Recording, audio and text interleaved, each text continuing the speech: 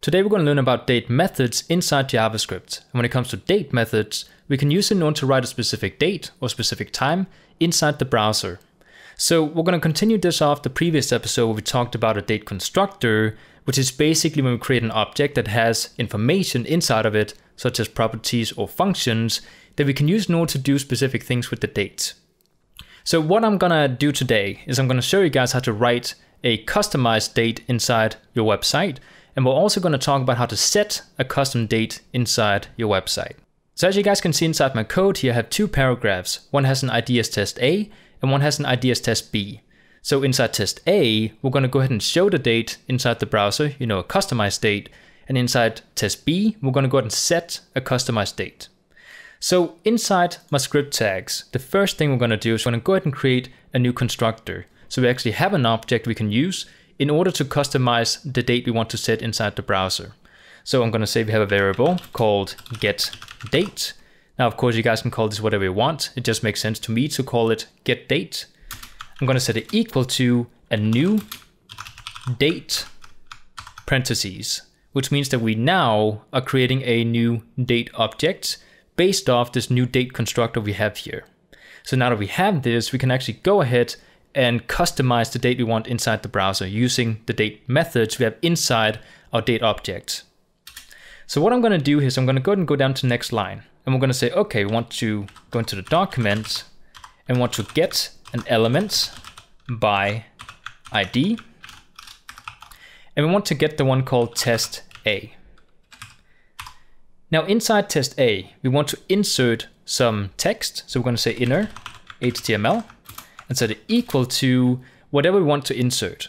So because we want to insert a specific date that we can customize because we now have this date object up here, we can actually go ahead and just write something customized. So we can actually say we have a string called the date is space. Then afterwards, we want to add some JavaScript code. And remember, each time we switch from string to JavaScript, we need to add a plus symbol.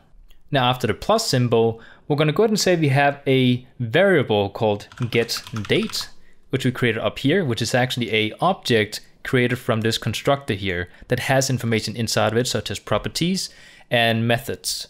So these methods we have inside the date object is what we're going to play with right now. So right after the getDate variable, we're going to go ahead and say, okay, we have this getDate object. We want to go into the object by writing a punctuation, and we want to get the method called getDate. Parentheses, because it's a method which is basically a function inside an object. So if you guys are confused about functions versus methods, a method is technically a function that's inside an object, such as the one we just created up here, because we have, an object with properties and methods inside of it, or functions inside of it. So we're basically referring to a function inside this object here called getDate. Now what this one does is it goes ahead and writes the date, or at least the day of the month that we have right now inside the browser. So if I were to go ahead and close off the code here and just go ahead and refresh the browser, you guys can see we get the date is 4, which is right now, as I'm making this tutorial, the 4th of January, meaning that we get the right date. So what I'm going to do is I'm going to go ahead and say, well, after the getDate method here, I'm going to go ahead and switch to another string. So I'm going to say plus, because we're switching from JavaScript code to string, double quotes, / followed after the string by another piece of JavaScript code.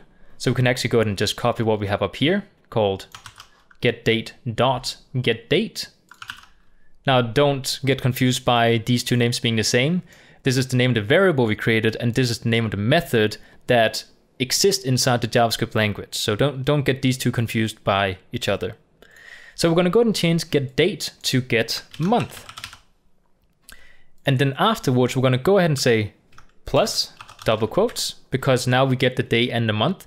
We want to get the year now, so we're going to just add a space. Then we're switching to JavaScript code again. We're just going to copy what we had over here, paste it in, and change the last one to get full year.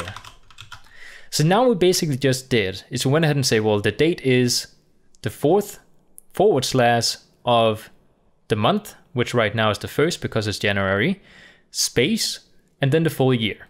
So if I go inside the browser, refresh, you guys can see we now get this date in here. So this is how we can customize the date. And we do actually have quite a few different ones of these methods here. I'm going to leave a link in the description so you guys can actually go in and find a list of these methods.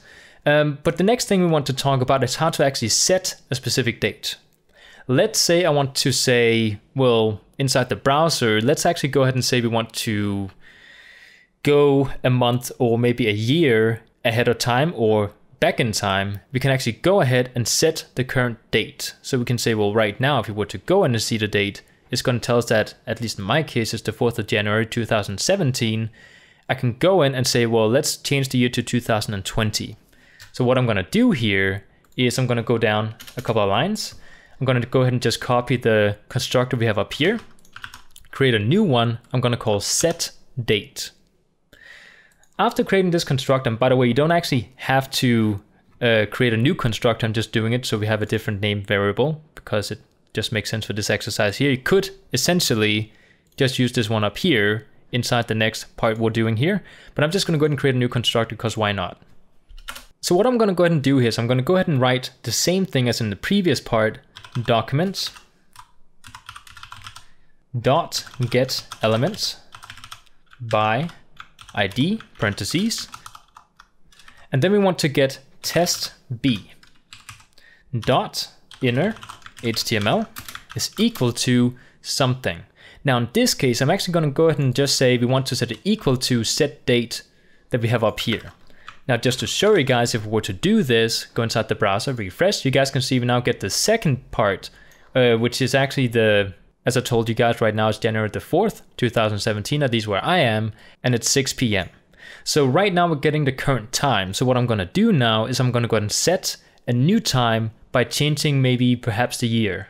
So I'm going to say instead of 2017, let's actually change it to 2020. So before we start echoing out, or at least outputting the text inside the browser, before that, I'm going to go ahead and change the date. So what I'm going to do in the next line here in between the variable and the document get element by ID is I'm going to go ahead and write set date, which is the name of the variable we have up here, dot, and then I'm going to go and create a method that also exists inside the JavaScript language called set full year, parentheses, semicolon, and inside the parentheses I can actually go ahead and set a new date. So I'm going to go ahead and say 2020, because why not? We could do whatever we want here. And now what we did is we actually changed the year to be a fixed year called 2020. So if I go inside the browser, you guys will notice that instead of 2017, we get 2020. Now again, we have quite a few of these functions here called set something.